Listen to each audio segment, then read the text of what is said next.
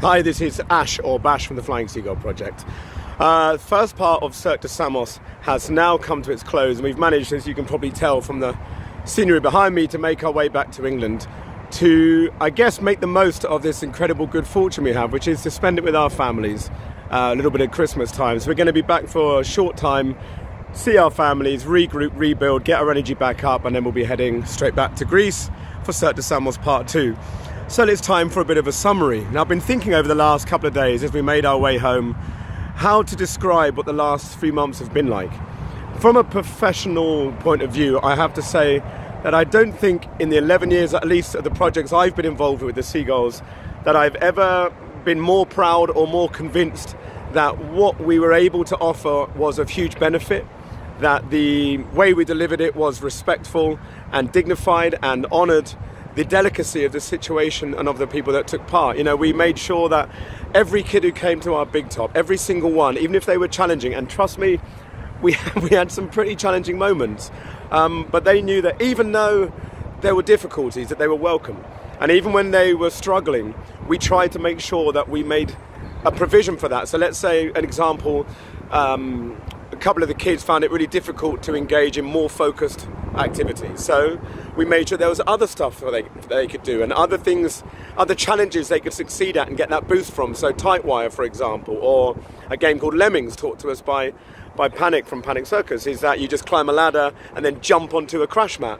Now, I know it sounds silly, but to find that when whoever you are and whatever mood you're in and whatever energy you're bringing, for those kids to arrive and find that there's something for them there, and an opportunity for us to congratulate them and to encourage them with that energy that we try to deliver. I mean, to be honest, that's really part of the whole process. It's not even about learning to juggle. I don't care if they do or don't. It's about creating an opportunity where they can try something, feel challenged, succeed, and then get congratulated. So with your help this year, this last few months, as I say, professionally, I don't think I've ever felt more chuffed, more convinced that we've got to just keep on doing this, get super determined. On a personal level, though, I have to say this is a double-edged sword, because, yeah, the project was great. The organisation of Seagulls, we're organised. I mean, we are on it. We're really getting in where it counts and doing what we can. But this is my 4th year now going to the islands. The last 3 were on Lesbos, this one Samos. And I'd like to be able to tell you that the situation's improved, that there are less kids than ever, that the living situations are much more comfortable or safe. And unfortunately, I'm not able to do that. The only thing I can report is that it's not. It's the opposite. You know, even in the height of this humanitarian refugee crisis, back in when you saw the boats and all the press were covering the people arriving, there wasn't this many people. In Moria camp alone in Lesbos, there is in excess of 15, or I think it's even up to like 20,000 people now. 10,000 people live in tents that are meant for the summer right now. In Samos, in Vathi camp, where we were working just outside, it's called a hotspot, so it's like a crisis camp. There's now 7,200 or something people living, and this was a camp meant for 750, which means that this is where I say it's a double-edged sword. Those kids had a wonderful time in our big top. They felt what they were supposed to feel, which was safe and welcome, and they knew that belonged to them, that space. But then when the session's finished and we say, see you tomorrow, they go back and they sleep in a tent. And they're not sure if it's going to be safe, because there are often an overflowing of tensions. In the past 3 days, for example, since we left, there have been non-stop clashes between desperate, scared and traumatized community members and the police, who are desperately just trying to keep everybody safe. And that means tear gas gets flown around, and the sound of violence and fights becomes the soundtrack to their childhoods. And I say that in that dramatic way because I guess that's the final thought I want to share with you, is this is why this being the 4th year is so difficult. Proud that we're able to go a 4th year in a row, proud that we're able to take better provisions than ever before. You know, a big top outside a hotspot, sharing cinema nights and discos and circus school is a wonderful thing. It's rare and it's new and it's wonderful. But these are their childhoods. This is where they're spending Christmas 2019, whether they celebrate it or not. You think back to when you were 5 or 6 or 7, your neighbourhood or your best mates or what you had for dinner. And when there's trouble, sometimes there is no dinner, or it's the grassroots NGOs handing out whatever they can find. So in between our play sessions, it's back to an unstable, unsafe, and to be totally honest, inappropriate place that they're living.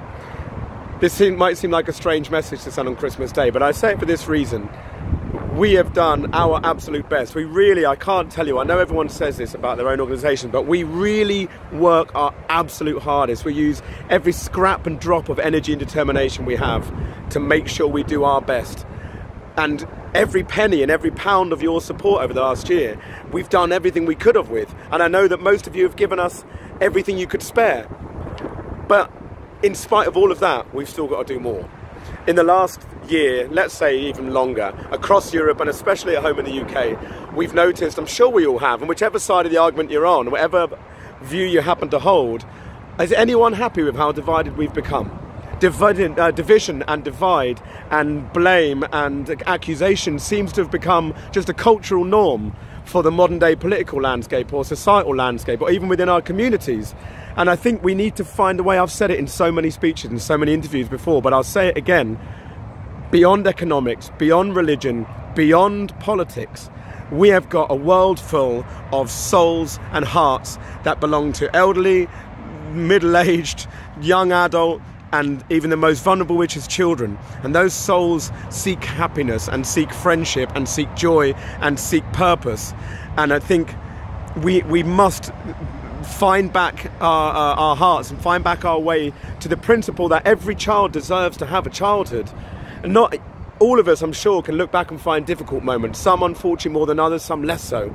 But I'm telling you, we cannot ignore or deny any further that there are childhoods taking place that aren't safe and they aren't happy and they aren't joyful. I mean, when you're a kid, when you're 4, there should be at least glimmers of hope, at least moments where you feel confident, at least little sparkly events or incidents or exchanges where it changes the way you feel and your imagination's fired and you play make-believe about the thing that you suddenly imagined being an astronaut, or you had an uncle who took you to a show, or I don't know.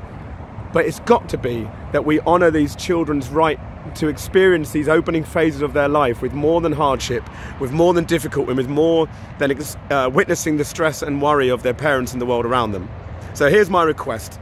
Next year, take a bit of time out. Let's have a winter, let's have a Christmas, eat some food, love your family, share time with whoever you're sharing time with. Realise how lucky we are to have that. Let that energy fill you with strength and power, and then join us again in 2020, and we'll get back to changing the world as best as we can, one smile at a time, with respect and with love, with empathy and with dignity.